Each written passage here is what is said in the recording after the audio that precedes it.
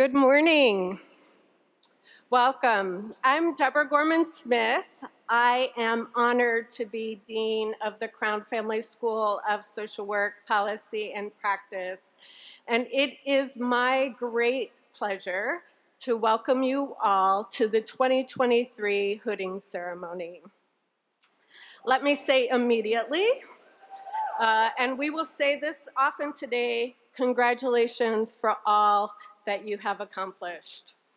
I am so thrilled that we are meeting in person. It still is lovely to be able to say in person in Rockefeller Memorial Chapel.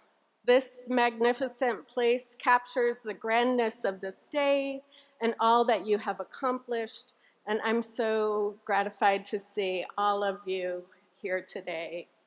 We want to celebrate your extraordinary efforts and achievements. The hours of studying, the papers, the classes, and the field work are done. You've reached the finish line of your studies here. Many of you have also had to balance coursework while competing family responsibilities. You have shown great resilience, heart, and commitment, all core attributes of the profession you have chosen. I want to thank my faculty colleagues for mentoring, challenging, and inspiring our students, and for all the innovative ways that they advance the school's mission and values through research, teaching, and action. Thanks also to our committed and talented staff who throughout the year make sure that the school runs smoothly under very demanding circumstances and while juggling many deadlines. And finally, I want to congratulate the parents, families, and many friends of the graduates who are here today. Your support has been invaluable, and it's certainly a major reason why these graduates are so successful. You deserve our deepest thanks and a round of applause.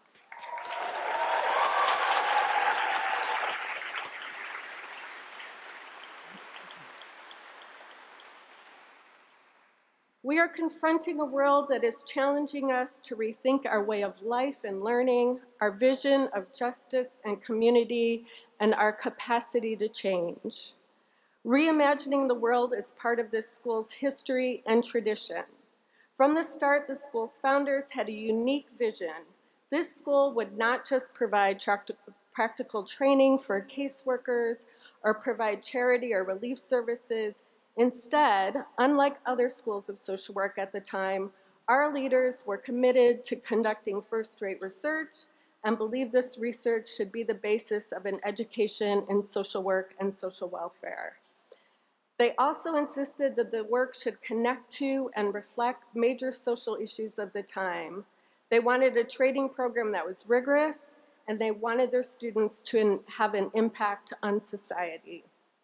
This vision was bold and unheard of. It was a grand and controversial experiment, and it happened during years of great challenge, tumult, and pain. It was led by women who had not yet won the right to vote. The 1918 flu pandemic had infected 1/3 of the world. The nation was at war, and soldiers were still fighting and dying. In the midst of these dire circumstances, the Crown Family School got its start and launched the Chicago tradition of social work education. Our ability to adapt will be constantly tested. In the best of times, our world presents extreme social challenges that require nuanced and imaginative thinking. This is what you have been training for. You are the policymakers, frontline workers, teachers, and advocates who will innovate and drive social change, inclusion, and action. We need to continue this school's great traditions that we will be responsive, serious, and continue to make real impact in the lives of individuals, families, and communities. I am reminded every day how hard this work is. This school has always been about reducing disparities, giving voice to the forgotten, and uplifting the most vulnerable and marginalized. This is your moment. Your training and your work could not be more relevant and important, and I know you are ready to take on this challenge. Seeing you today makes me feel extremely optimistic and uplifted. I want all of you to enjoy this day. I wish you health, happiness, and great success. Thank you, good luck, and again, congratulations.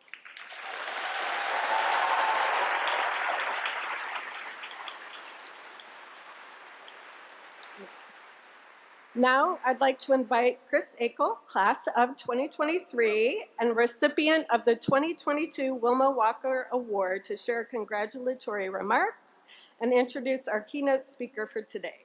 First, a few words about Chris. And here's Chris.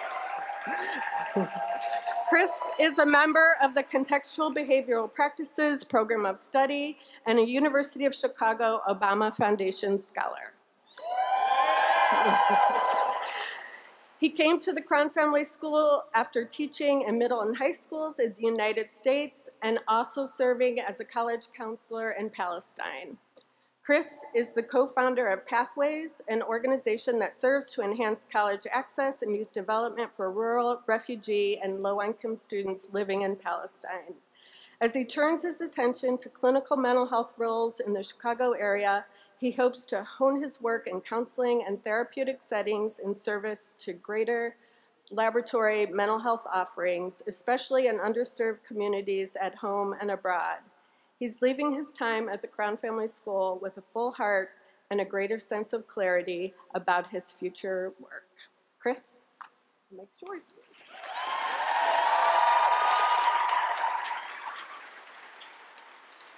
Thank you, Dean Gorman-Smith. Hello, hello, and 1,000 congratulations. Alf Mabruk. I'm Christopher Akel, or Akel, if I'm going through an airport. And I came to graduate school last year. I'm a social work AM student, now alum. And I'm a former middle school teacher. You just heard the bio. Today I'm graduating with you. And maybe more importantly, I'm graduating from cohort 8. It was great. Like many of you, I'm astounded by how much has happened in these past years for me and how little I can see the future and predict. I remember submitting my application back in 2021 as the world fell apart. I submitted minutes before the deadline without much relief, and then that relief came a few months later after I read the acceptance letter. And then my anxiety returned after I'd committed to the next 2 years, only a few weeks later. I've only done things for, we were talking about this, 4 years at a time. I remember the first day jitters kind of felt like this. I remember the big crash at finals last year. I remember the wash of last summer, the repose I felt, the crisp autumn morning of my first day this year. Along the way, I met some wonderful people, looking left and right. Really, really happy to see folks in the audience, and really happy to see the inside of this chapel. Never been in here. A week ago, I finished my final class, made up of mostly first years, itching to find and start their second year placements. They were all asking, what if I don't have one? Is my life over? Did I make the right decision? And I realized how much I'd changed. I felt grounded. It's been a time. And now we're here. In the poem Spoiler by Palestinian poet and clinical psychologist Hala Alian, she states, I'm here to tell you the tide will never stop coming in. I'm here to tell you whatever you build will be ruined, so make it beautiful. This day is a day of continuation, and the tide won't stop. The world is falling apart, things are ruining. But today's continuation is also an important day for us to look at the beauty that we've made so far.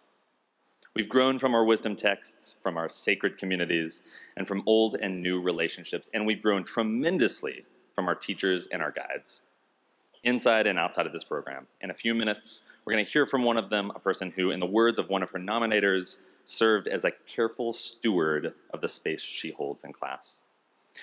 This program houses indisputable amounts of expertise. Our faculty continue to redefine what research means every single day.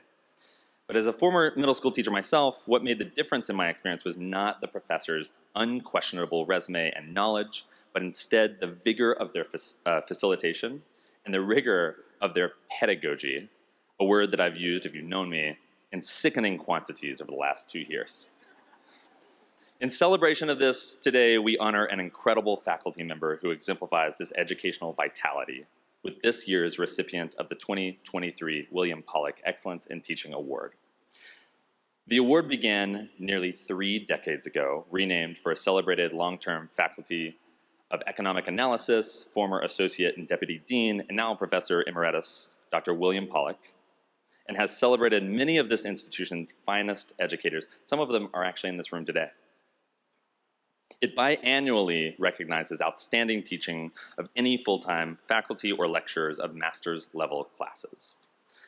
Now look, y'all, that's all wonderful and dandy to say about one person, but we know from our experience that there are numerous people in our lives, numerous faculty that have lived up to these values. My own parents and my sister and my sister's partner is here today too. So before we move into celebrating this one person, let's take a moment, and I invite you to take a breath, conjure the image of the person who helped you through your time here. Bring that person into your mind's eye. And I invite you to imagine taking a hug or a handshake with that person, a smile or a nod, whatever seems meaningful to you. Imagine filling that person's cup up with the same gratefulness or warmth that you might feel as you thought about them. That feeling, the one you might have just felt, that is the way students have felt about this professor we're here to honor today. For this year's recipient of the award, 22 of her former students wrote nominations, and at least one of them has taken 3 full classes with her. That is a full quarter of their experience in the 2-year program. It's a lot. To put this in context, I just returned from a wedding. The large group of friends landed in Chicago, turned off the airplane mode, and 5 to 10 texts came through, mostly from my family, asking me if I had arrived safely, how I felt, it's good to see me. It took all of 10 seconds to write those for each person.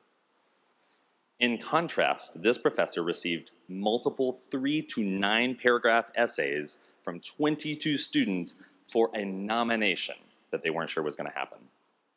That is impressive. A little background, this professor has been a full-time educator at the School of Social Work since 2015, and today researches refugee policy and resettlements, leads many of our school's org theory and policy classes as an instructional associate professor, and received a course development grant recently from the Posen Family Center for Human Rights. She's a longtime attendee of the university's bachelor's, master's, and PhD programs, has served as the executive director of an education-based nonprofit in East and Southern Africa, and all of this alongside over having 2 decades of service with the Weibolt Foundation that supports Chicago-based grassroots organizing. Furthermore, she's advised, if that wasn't enough, she's advised 415 teaching assistants, impacted hundreds of students, and has left a lasting impression on me as well. Some of the things her former students say to describe her is that she's a powerful educator who provides insight into the narrative she skillfully weaves together. They say she has a way of provoking complex conversation in a way that doesn't often happen, since many of us agree on some social issues. Another student wrote that she values our opinion and believes that enriching student learning experience has to be an ongoing process. And yet another stated, she's exceptional in meeting students where they are beyond the classroom, extending deadlines, advocating for paid internships, changing the route of her lecture if the class is falling flat, which I never experienced, but I'm sure has happened. My own experience with this professor has been similarly inspiring. The first time I met her, I was aching for more support. I had come to school with a little bit of experience, but a dearth of theoretical expertise, and I quickly realized that my own learning required, you guessed it, strong pedagogy. From day one, this teacher used every single moment as an educational opportunity. She utilized her classroom as a parallel processing space, facilitating debates and conversations about policy, while also pulling the curtain back on exactly what she was doing so that we knew what she was doing and why. It was impressive to watch. She cares deeply about her students' learning, from scaffolded annotations to daily discussion post responses that I could not keep up with. Don't tell her that. And she listens to them, particularly when they disagree, even with her. One moment that particularly stands out was toward the end of my time in her class. Along with another classmate who might remember this moment, we went to the library and we recorded a voice response to one of our readings, which I found rather archaic. I wish I had thought of that word. With the weight of many sleepless weeks and finals and pressure, I simply didn't have the capacity to filter my thoughts and found myself explicitly railing on the conscience of the reading and the choice of this text from the teacher and why. Probably dropping some F-bombs. I felt ashamed afterwards and somewhat reticent to share the recording. But we did. It's out there somewhere. And this professor's response was both welcoming of critique and warm in her embrace of the process. I found myself more enamored with her teaching after this experience than before.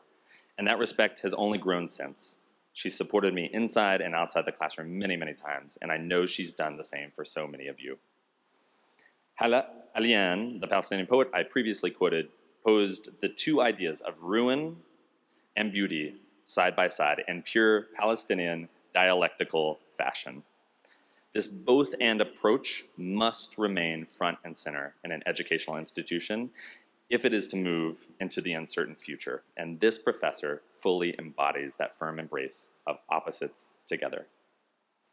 I could go on, but I want us to hear from this incredible person, someone who has walked side by side with the greatest educators, past and present, in our school. So let's bring our respect for this incredible pool of educators, and specifically for this year's recipient of the William Pollock Excellence in Teaching Award, Dr. Jessica H. Darrow.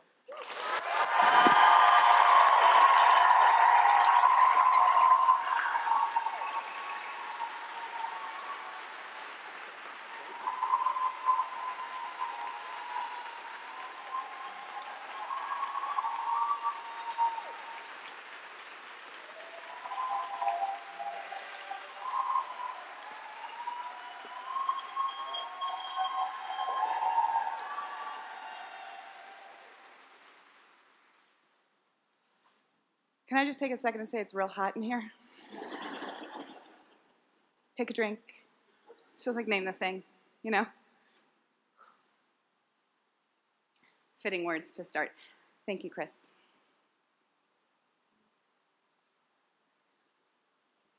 Yeah, so I had my first panic attack in a classroom. 4th grade French class. I was supposed to be conjugating verbs.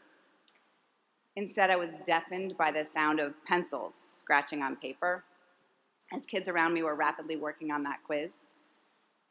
My face burned, my eyes stung, and I was terrified that someone would notice. And then I couldn't breathe. In 10th grade, I was diagnosed with dyslexia. I'd already moved between 3 different schools and deeply internalized this message that my struggles in school could be attributed to my lack of investment, my refusal to do hard work, my being too social. In college, I applied for a language exemption based on this diagnosed learning disability, and the school upheld its policy. I was invited to complete the language requirement. However, they assured me that if I took the class, demonstrated effort, and still got a failing grade, I would be excused from the remainder of the required language classes. That happened. Yep. I dropped down to part-time after this. It was becoming pretty clear that I did not have what it takes to succeed in a university.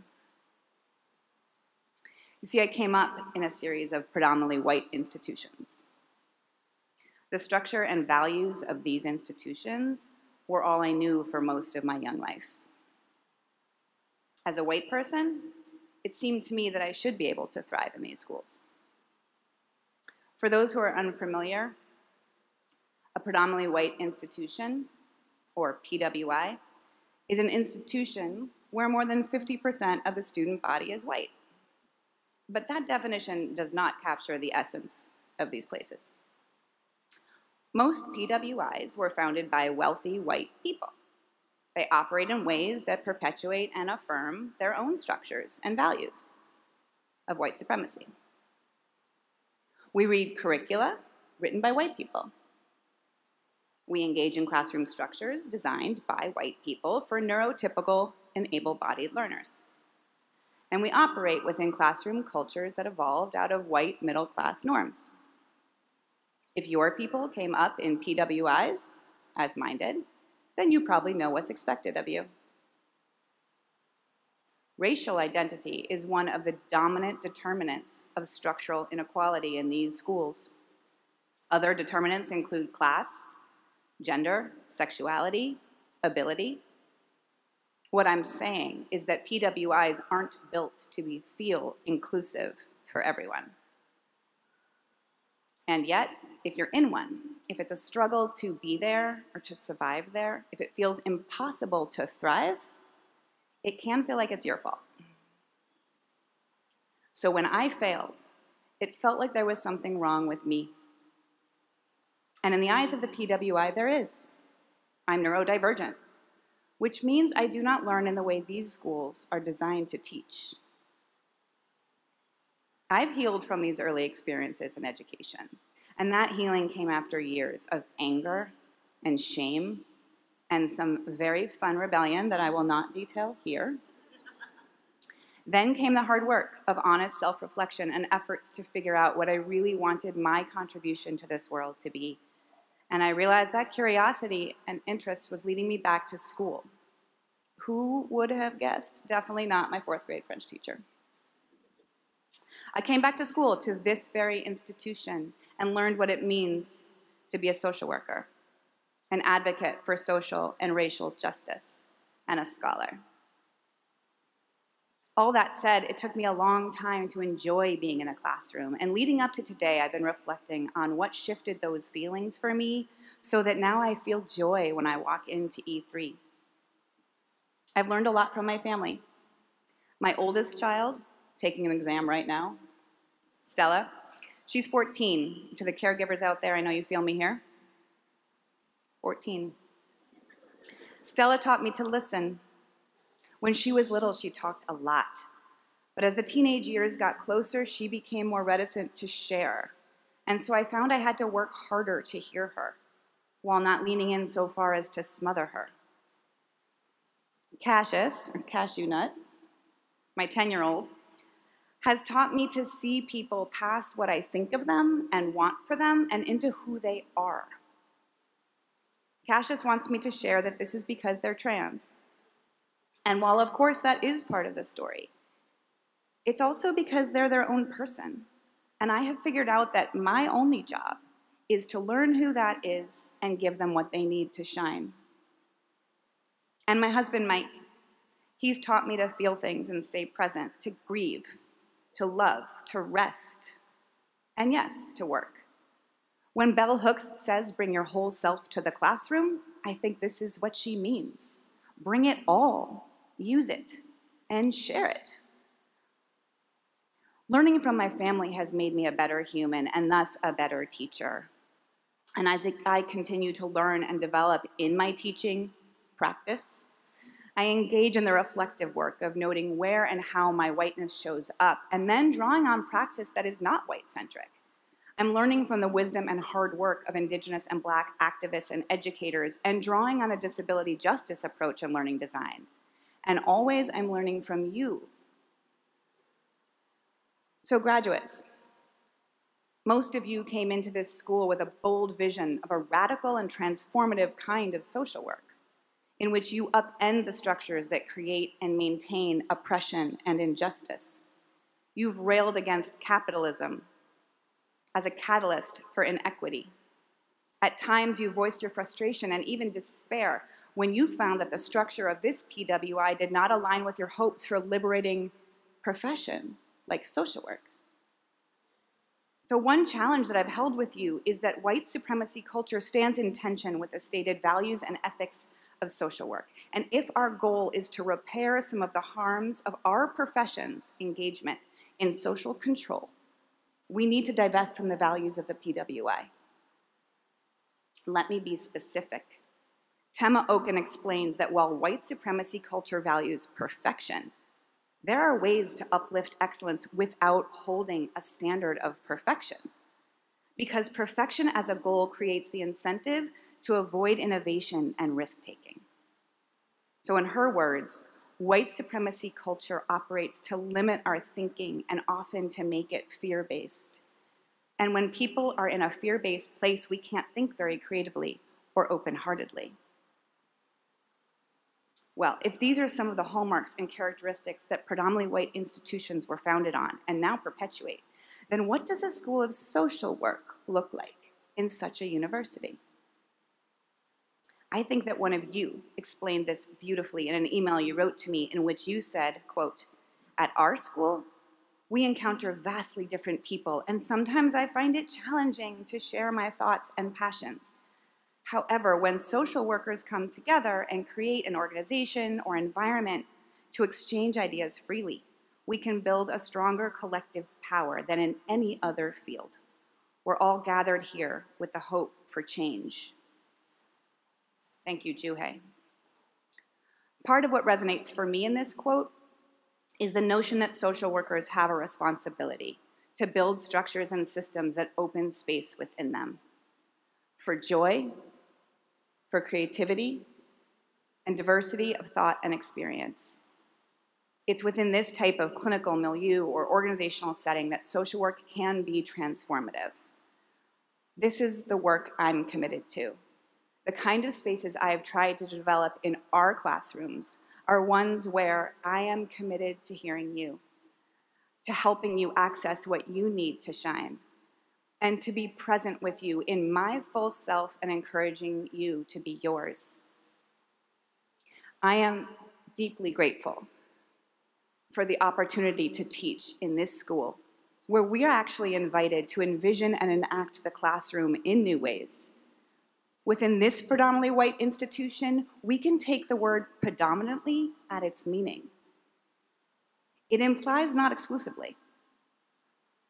So here we have the opportunity to create new kinds of communities, ones where all people are beautiful and brilliant in their own ways. I'm humbled by the nominations I received for this award, and I'm honored to have co-created spaces that we were proud to be in together. So to Cohort 8, who imagined a world without police, to the refugee policy class who embraced narratives, to the organizational theorists who really dig community organizing and advocacy, and to the climate change activists who face the urgency of environmental justice work with boldness, thank you.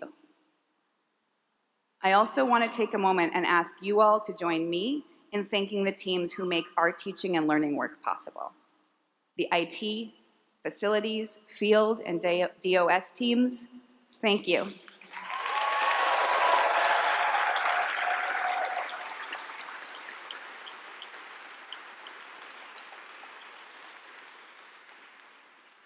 And to Carrie, who even now is at the front desk and will greet us and our loved ones when we return to the building to celebrate. Thank you, Carrie.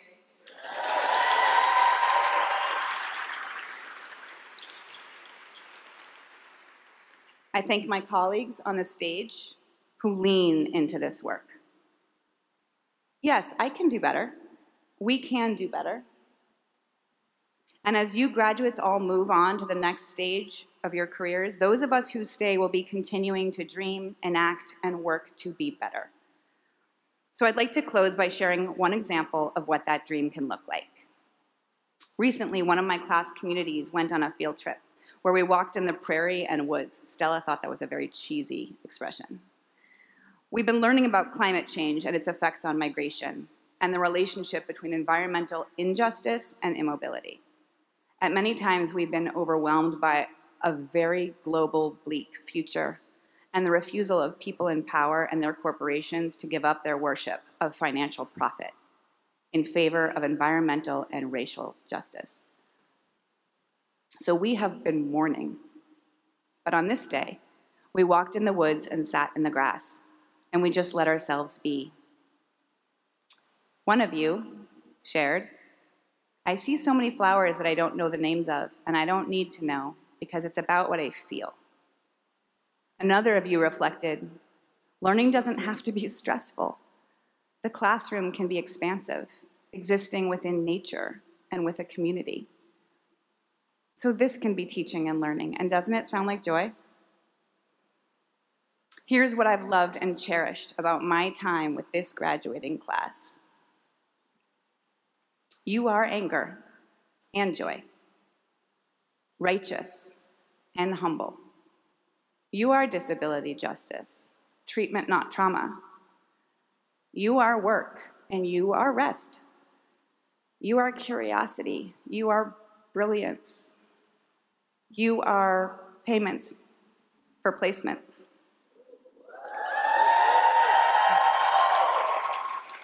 You are love, and you are beautiful. To the class of 2023, I am so proud to welcome you into the profession of social work, to partner with you as you dream and insist on liberation and justice.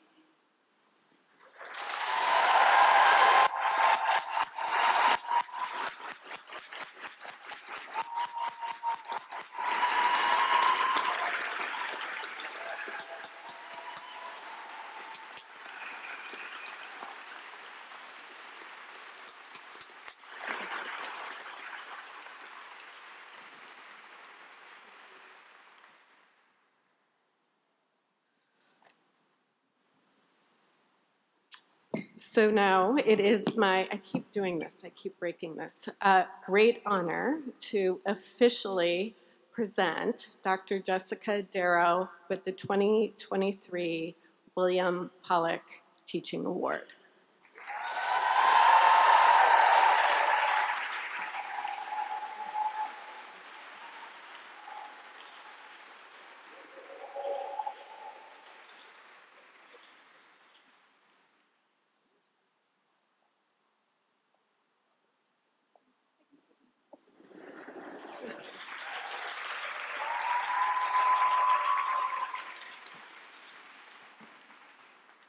All right. Thank you, Dean Gorman-Smith. Thank you, Dr. Jessica Darrow. It's great to be here with y'all this morning. How y'all doing? All right. Delighted to be here to celebrate our amazing graduates. I'm also thrilled to represent our DOS team, who have the pleasure and honor of engaging with you all from the admissions process all the way to this very moment, and we couldn't be more proud of y'all. Just a couple weeks ago, we gathered in Edith Abbott Hall to have our annual student recognition ceremony. We distributed awards for excellence in field education, commitment to the field of service to older adults, exemplary community and leadership service, and overall outstanding scholarship and professional leadership. Additionally, we celebrated over 70 students who have completed further requirements in our programs of study. Some of our graduates today have also received competitive university and national awards, such as the Pose in Human Rights Fellowship and the Social New Venture Challenge, UChicago's nationally ranked business launch program that aims to solve complex social and environmental issues. A listing of our awardees is located within your programs and on our website. However, will all the students who have received selective awards or were nominated or honored at the student recognition ceremony please rise to be celebrated?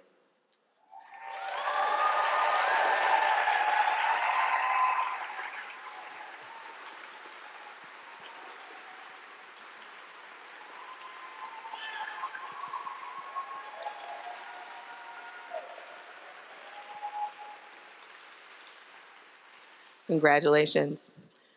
And a final word to our graduates. As you wrap up this journey and prepare for the next chapter in your lives and careers, I hope this ceremony helps you feel one step closer to your purpose and to your calling. I hope you'll always consider how your strengths can help address the world's greatest needs. And finally, I hope you'll stay connected to your Crown Family School community.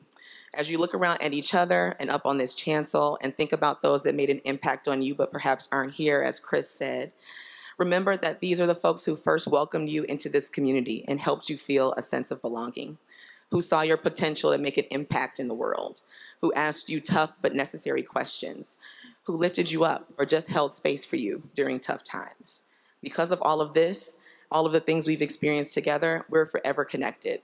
So always remember those moments, both small and big, and never forget your entire Crown Family School community is here with you and will be with you wherever life takes you. Thank you and congratulations.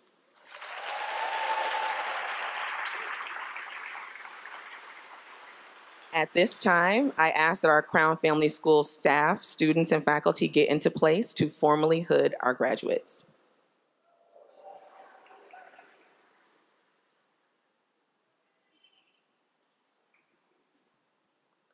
We will first recognize graduates from our Master of Arts in Social Sector Leadership and Nonprofit Management.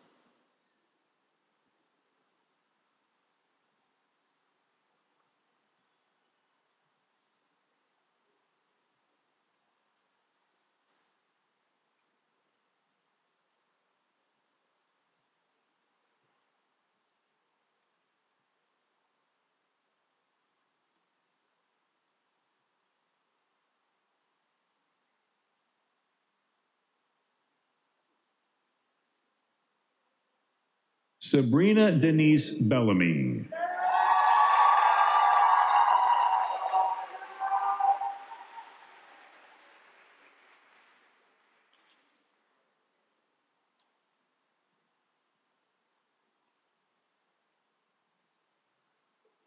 Katie Lynn Dudek.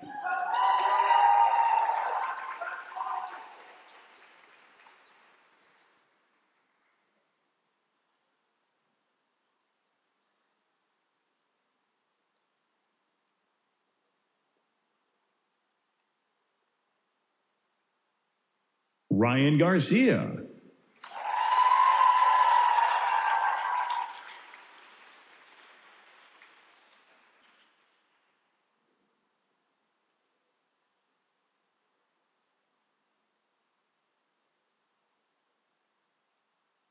Jocelyn Amanda Hernandez.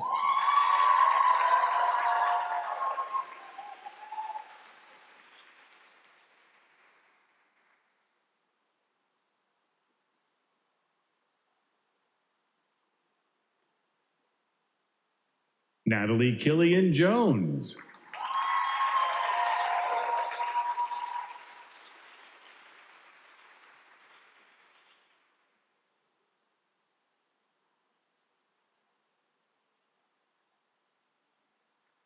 Julian Marie Leal.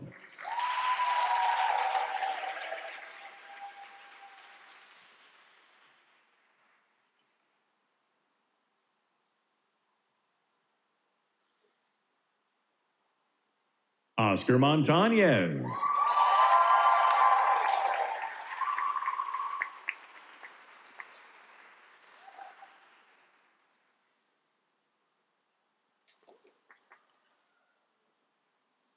Dion Malcolm Owens.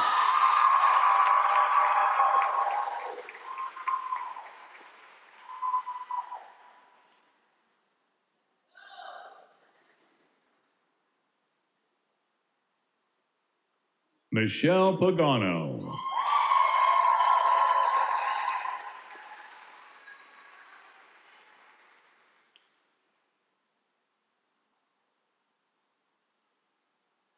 Elise Marie Pauley.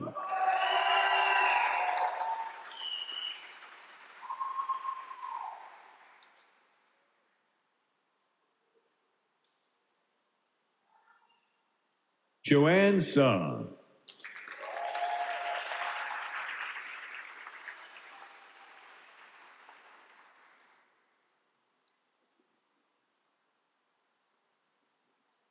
Devin Antonio Van Houten Maldonado.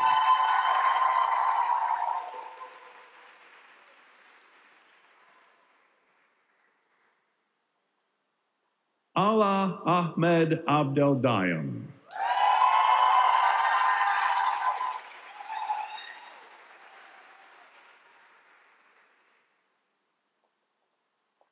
Tasha Ann Abraham.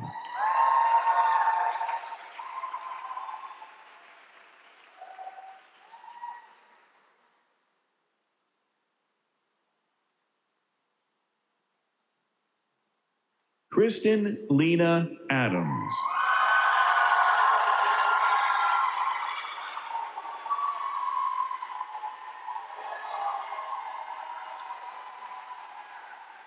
Claire Elizabeth Adams.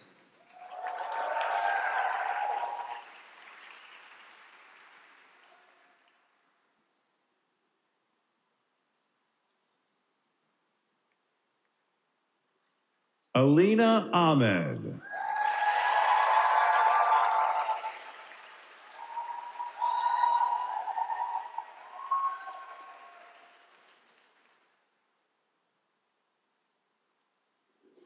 Christopher Akel.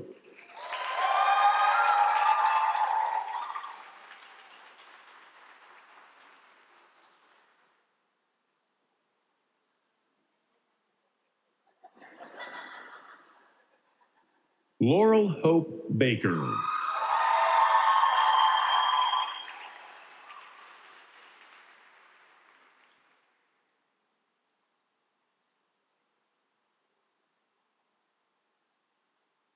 CJ Beck.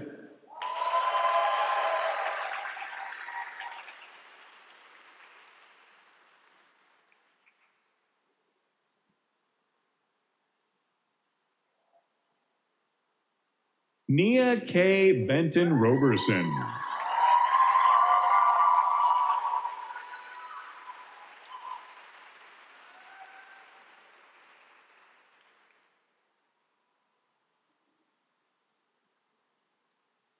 Sophia Berger de Souza.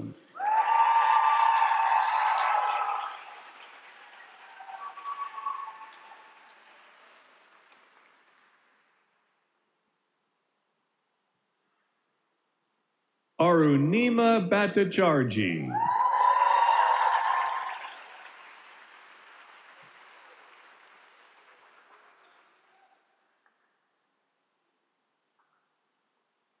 Madeline Bick.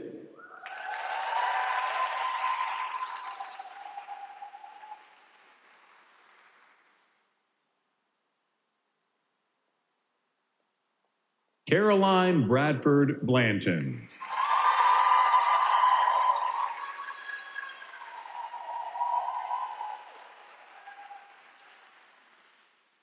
Madeline Boshi.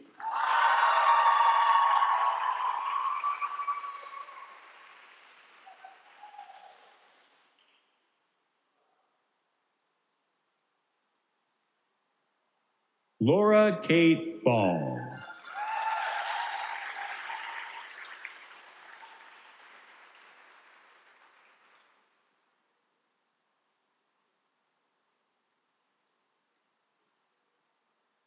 Jane Margaret Bolton.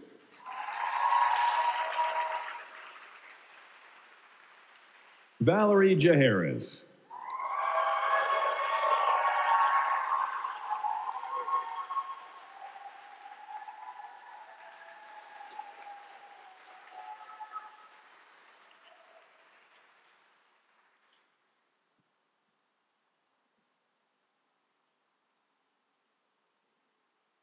Clark Abraham Bray.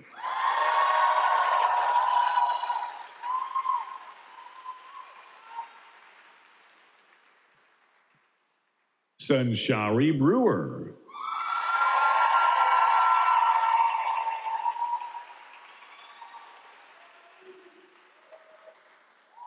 Kai Jolene Brink.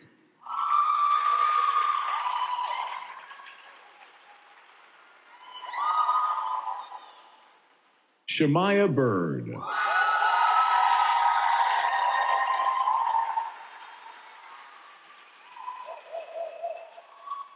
Rain Casares.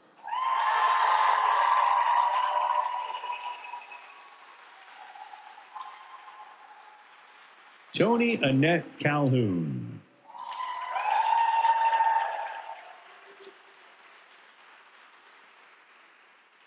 Phoebe Celine Kaplan.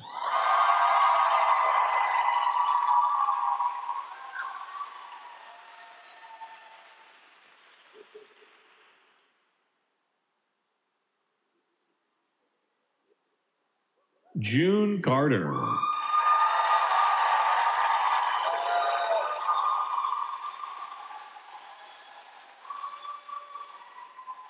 Hatcher Rhodes Chapman.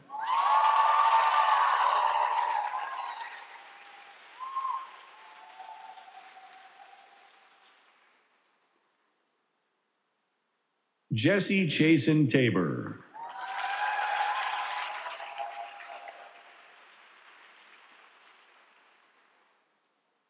Grant Schutz.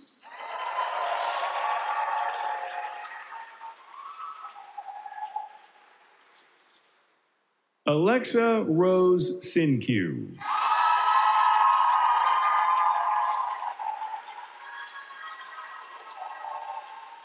Hannah Burl Clegg.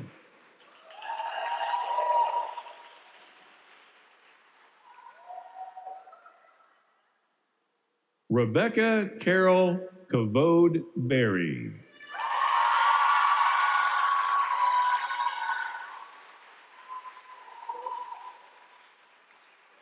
Kiera Mache Craig.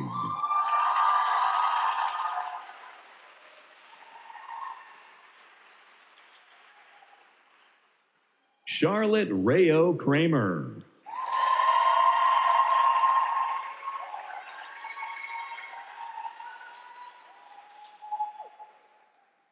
Jocelyn Rain Dangler.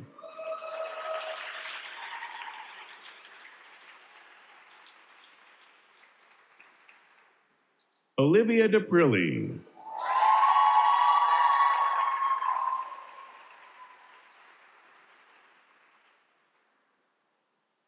Isabella Domino.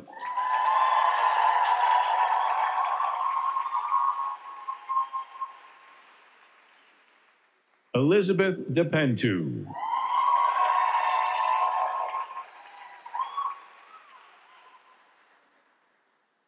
Jesus Hernandez.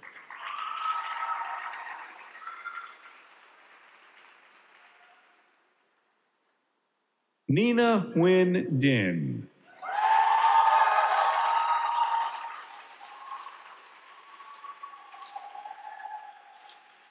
Faith McKenna Doney.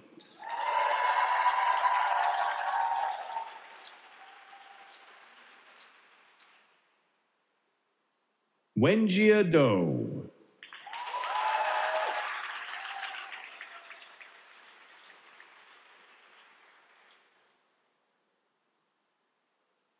Layla Drury.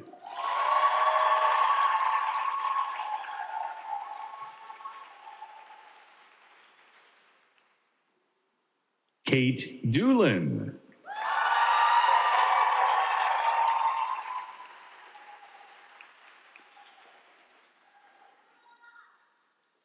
Kira Nicole Edwards.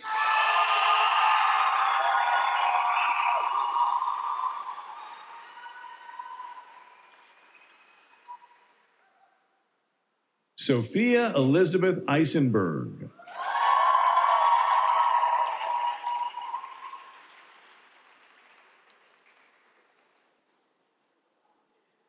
Julia Adair English.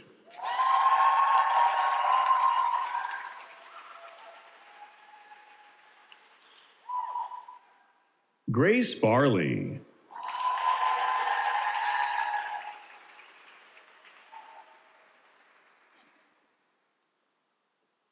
Faeza Firuza Fatizadeh.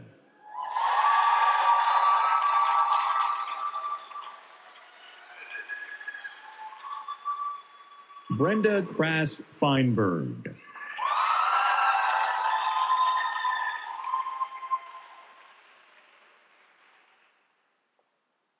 Grace Ann Finley.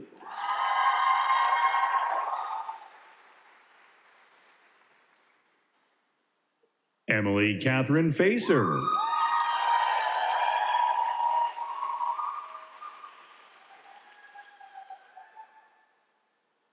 Alexandra Lisette Galvan.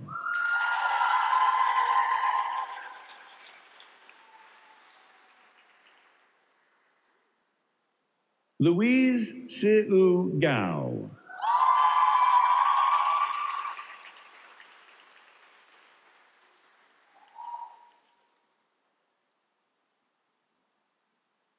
Alexandra Gates.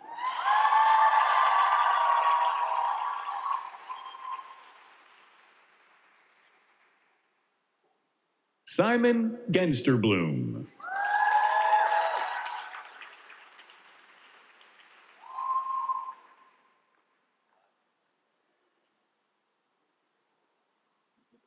Christine Virginia Goggins.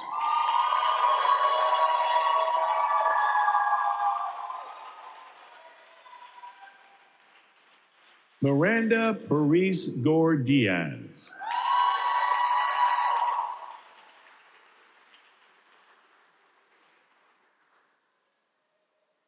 Alexa Diane Goins.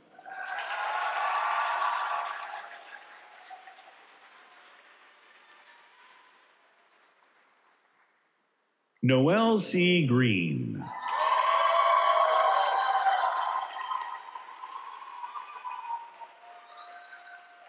Margot Greer.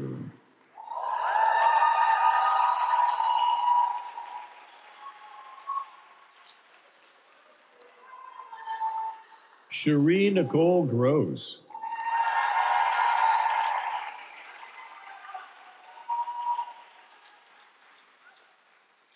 James Joseph Guarnaccia.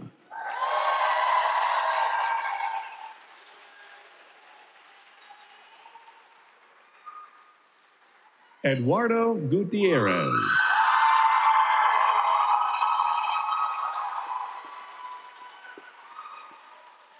Autumn Marie Hagstrom.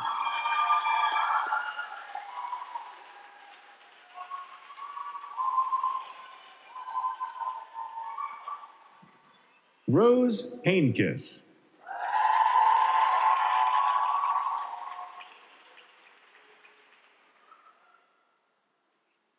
Hannah Marie Hoener.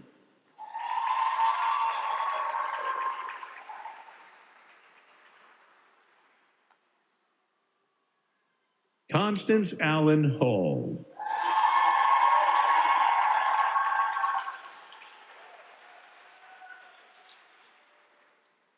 Eros Imhoff.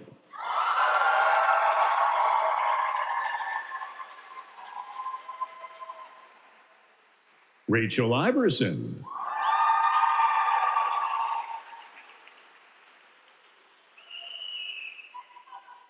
Isha Jumpala.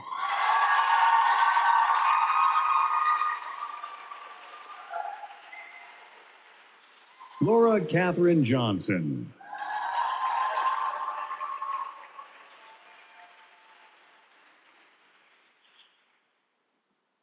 Maya Jones.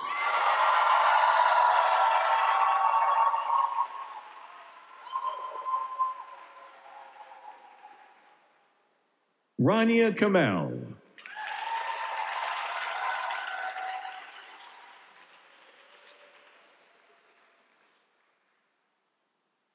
Ashlyn Kamoy.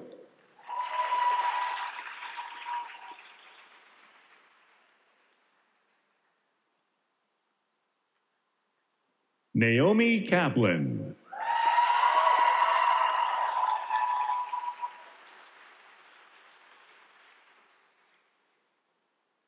Catalina McCann Rivera.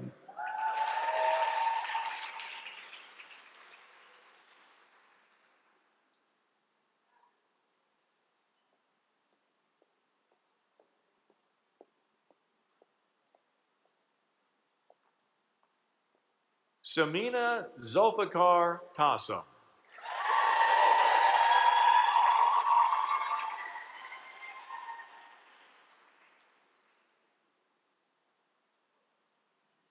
Almira Khan.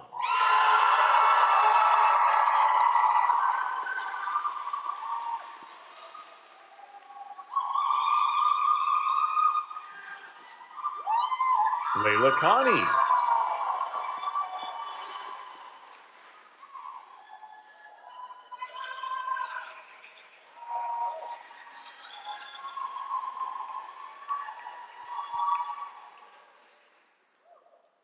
Bethel Kifle.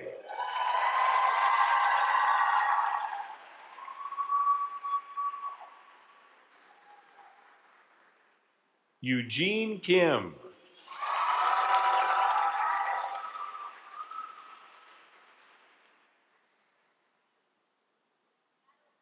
Celia Lindsay Kokoris.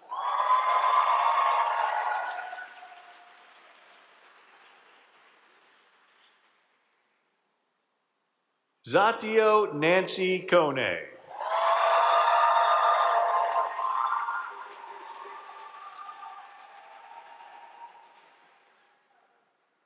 Yinan Kwang.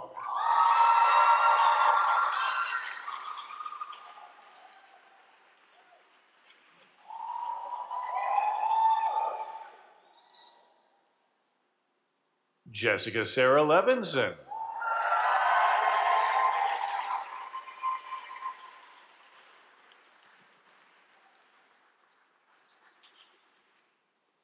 Nicole Ivanyak.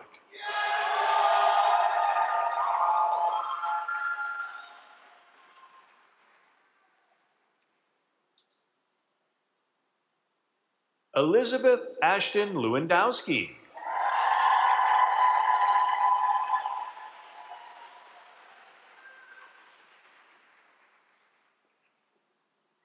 Jindian Lee.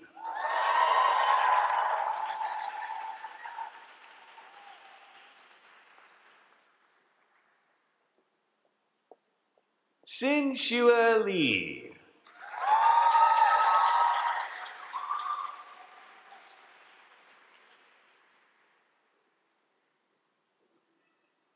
Frederica Oppenheim Lipman.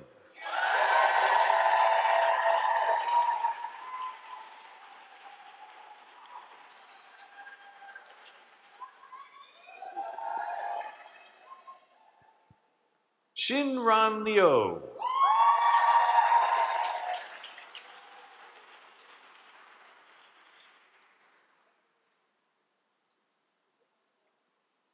Asia K. Locke.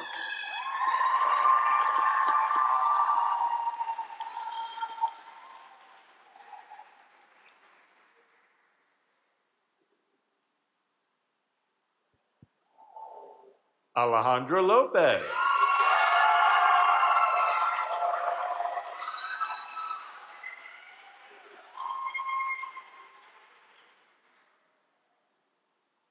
Sabina Lumisberger.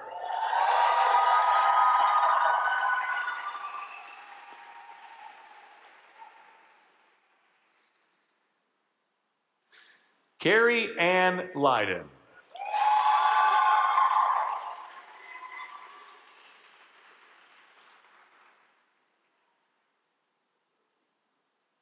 Hamza Imam Malik.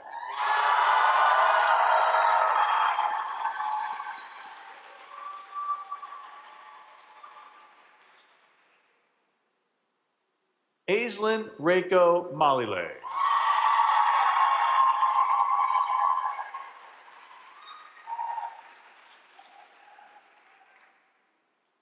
Sin Yin Mao.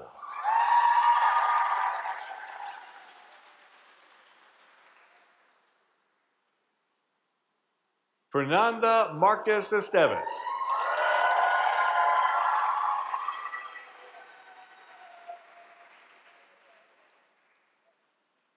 Amy Rebecca Martin.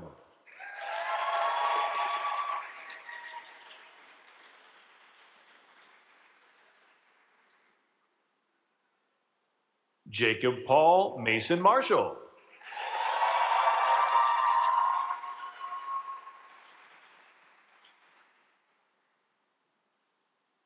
Annalise Page Matsuo.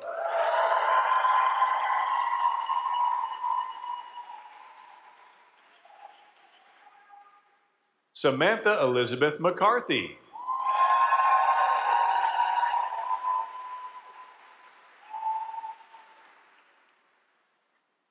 Reese Stella McCormick.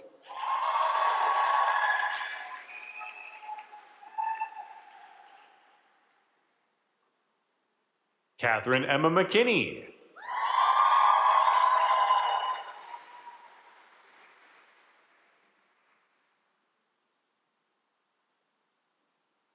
Charlize Jackie Mender.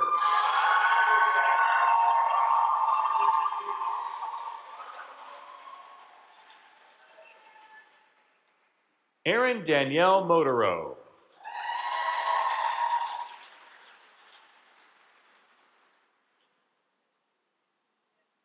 Eliza Christine Mollensek.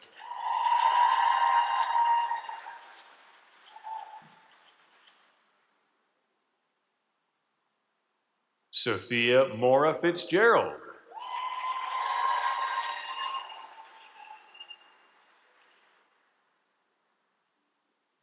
Gwyneth Elise Morris.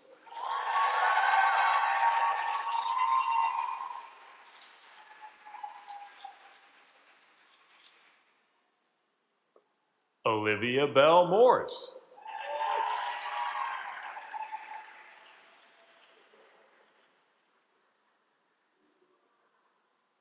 Karam Muksed.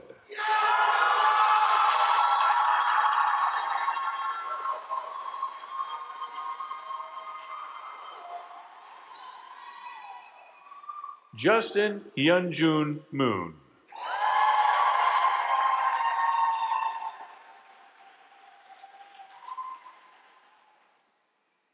Bianca Guadalupe Murillo Franco.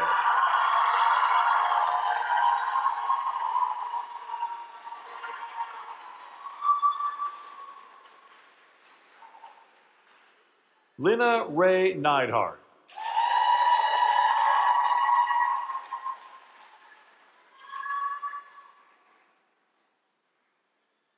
Alyssa Rose Orona.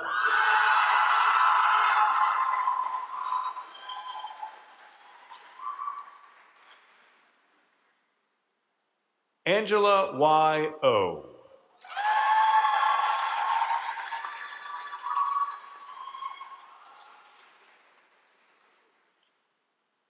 RuPaul Paliwal.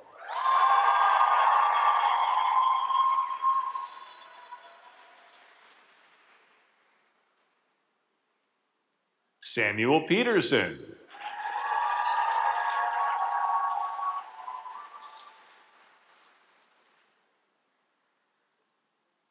Hillary Nicole Aringo Peregrina.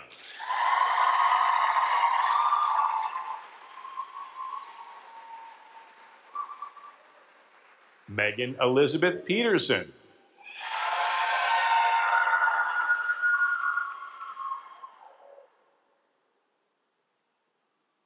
Caitlin Nicole Ramian.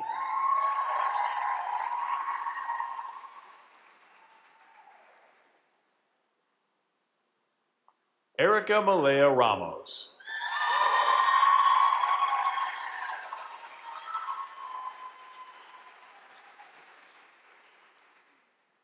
Priscilla Ramos Rico.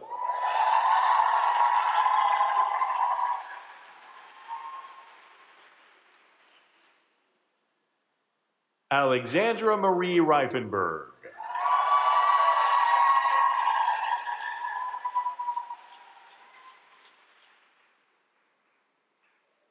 Margot Parsons Rice.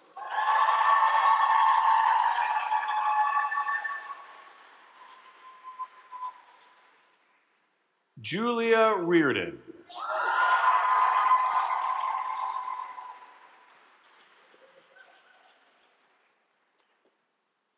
Tiffany Paola Rivera Di Lucio.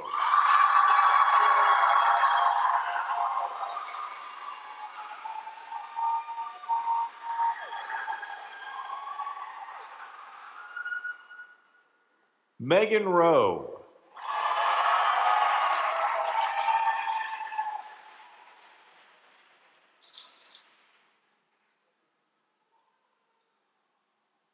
Nina Angelica Rodriguez.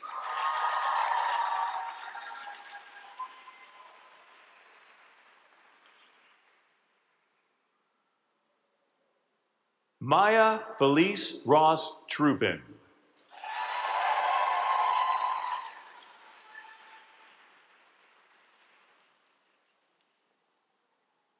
Olivia Rowley.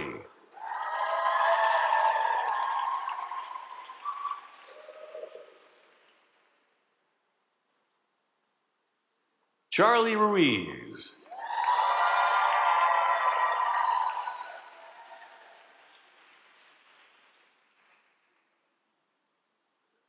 Amalia Victoria Salmoran.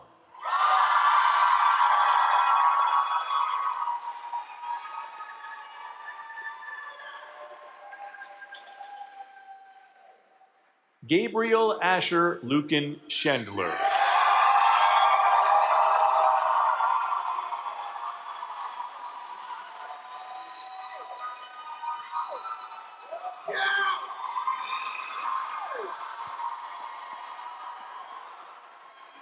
Brooke Karen Schwartz.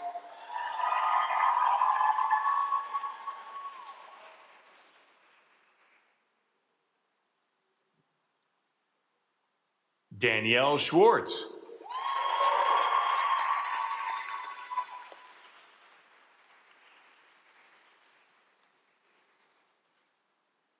Hannah Mackenzie Scott.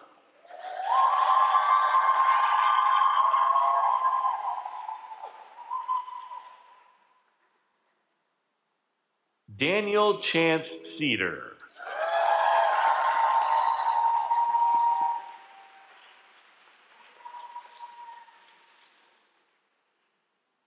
Sarah Christina Sharp.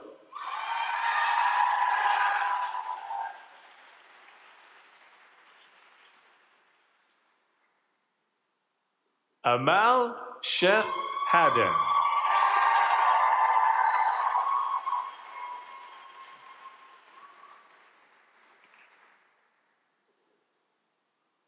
Xin Shu.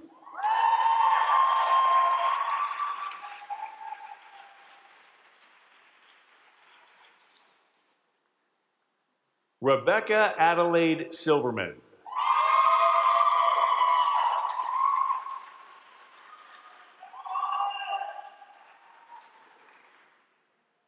Marissa Smith.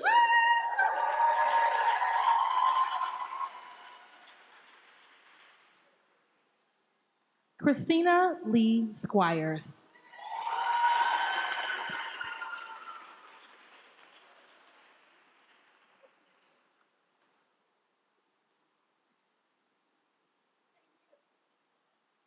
Charlotte Strazis.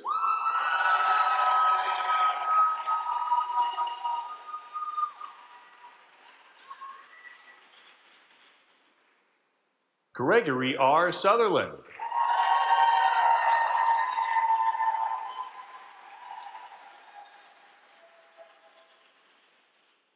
Jacob Sweeto.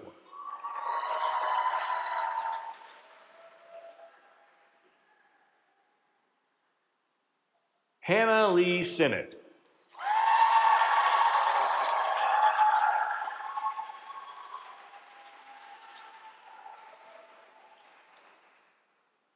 Michaela Rose Theridel.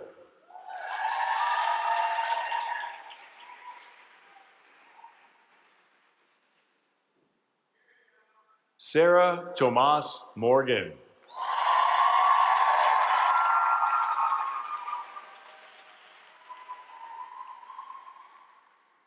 Saranya Tonmar.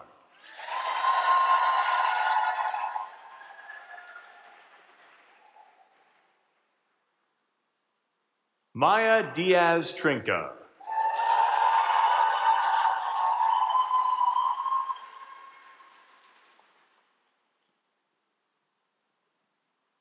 Isabella Rosa Unger.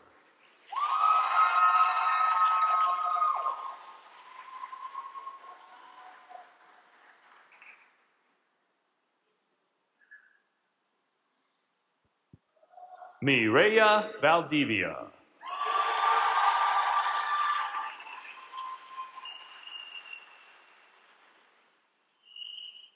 Melina Vani Gonzalez.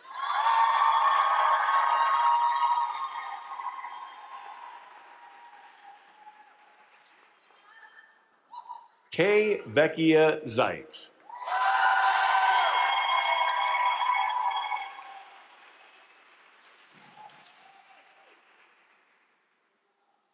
Myra Villas.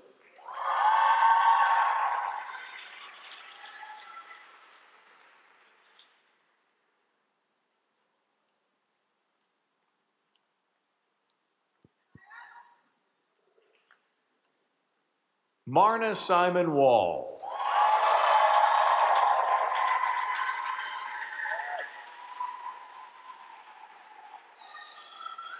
Jessica Wong.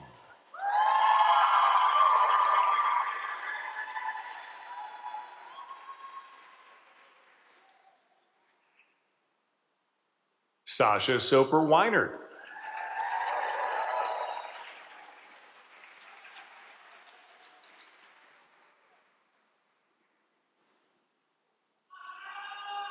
Kelsey Weisberg.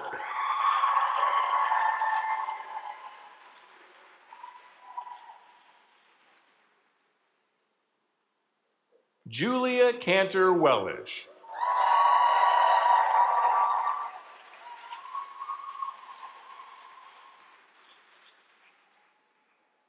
Carol Elizabeth Wilbur.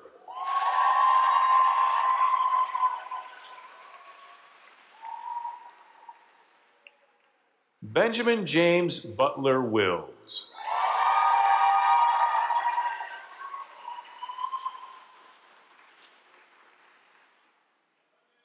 Nia Iman Wilson.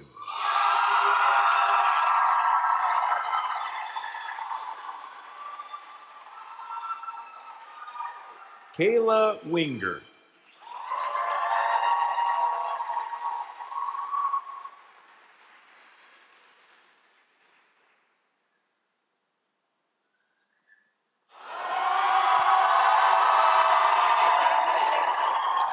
Joshua Wong.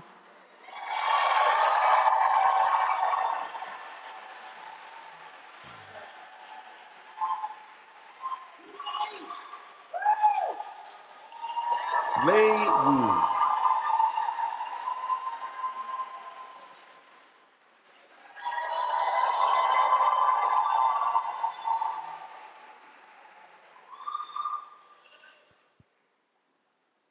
Julia Yacarino.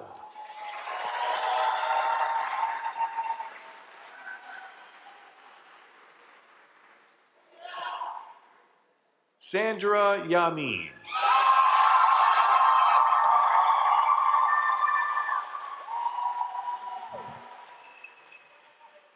Shamiram Yusuf.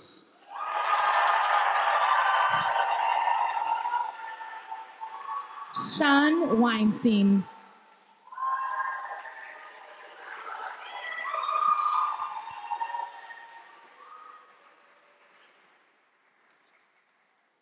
All right, and now we'll congratulate our master's degree candidates from the class of 2023.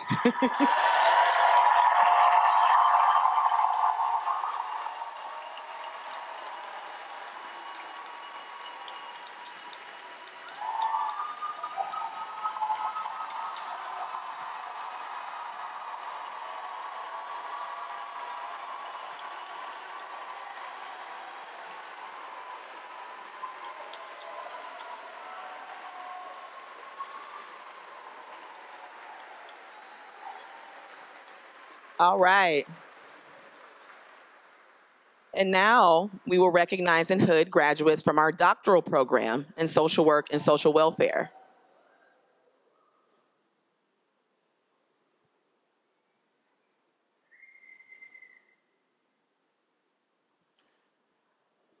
Serene Bahia Ershade. Dissertation title, Understanding the Impact of Educational and Non-Educational Structures of Opportunity and Disinvestment on Students' Overage for Grade.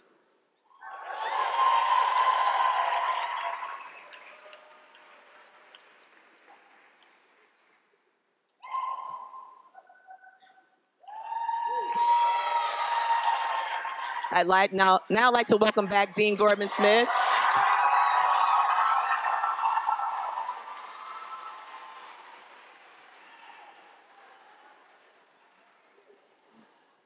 Hey, Serene. Okay. So excited about Serene. Allison, right? Yes, Allison Lori Paulson.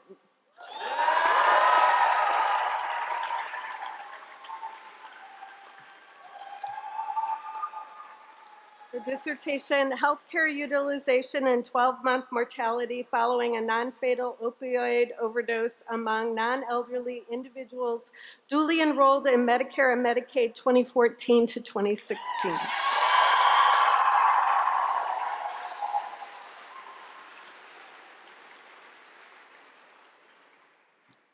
Tadeo Miguel Gerardo Weiner Davis.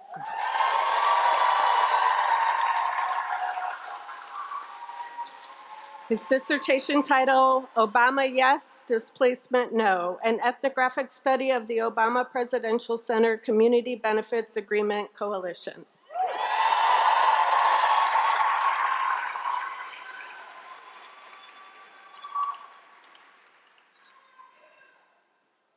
Jade Chelsea Wong, dissertation.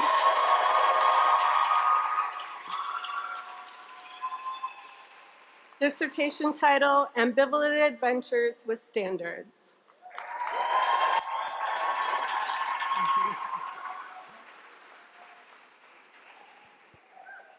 Congratulations to all our PhD graduates.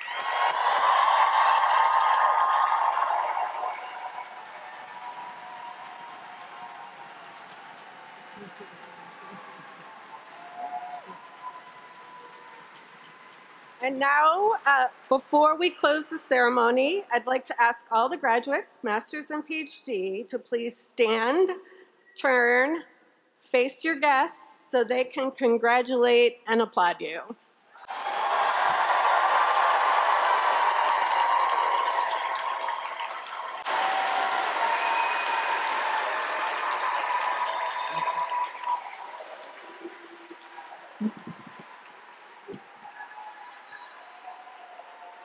And in return, let us graduates and social work colleagues take a moment to express our appreciation and gratitude for family and friends for the love and support they have provided to help you reach this moment. So thank your families.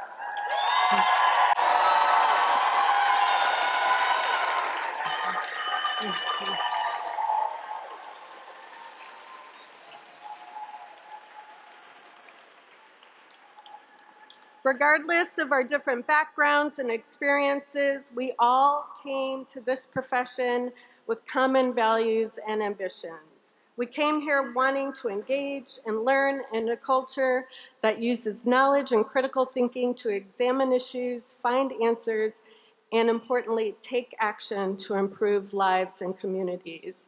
Enjoy the day. We have a party back at the school. And together, we will work to create and advance a better and more equitable world. Congratulations to all of you.